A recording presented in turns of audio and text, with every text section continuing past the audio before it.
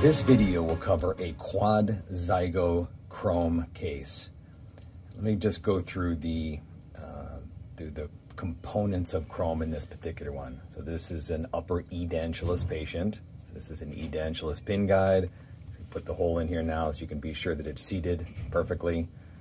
Carrier guide, bone reduction model, long-term prosthesis, rapid appliance, model with the fixation base. You'll see there's just a little bit of bone reduction, not much. And then the osteotomy control. In this case, the patient is optionally having an implant right here in the incisive canal. We'll have to see what happens during surgery. But otherwise, quad Zygo.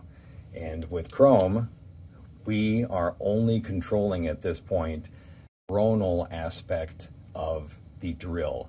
So this particular system is going to be a NeoDent Zygo system being used, and we are only going to control the part that's in the palate. The rest of it, the rest of the drill guidance and the implant planning guidance, placement guidance, will be freehand and eyeballed.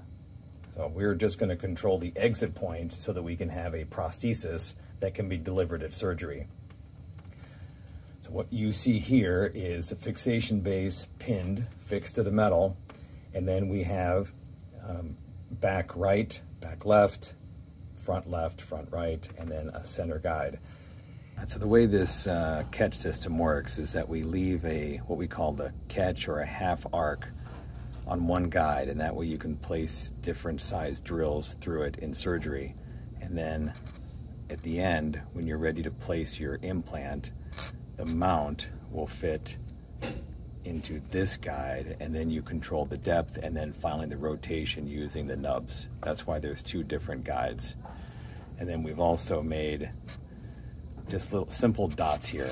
So this one dot is for one particular implant, and the others will have two dots, and then the other side will have blue dots, 1 and 2. So it's just a simple way to keep track of which guide is which.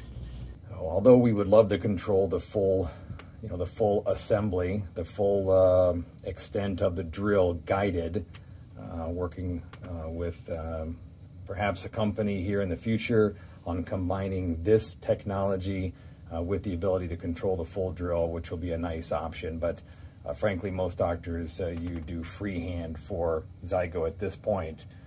So this system here will just be an ideal way to put the prosthesis in. Instead of picking up a denture, put a pre-manufactured prosthesis attached to the abutments.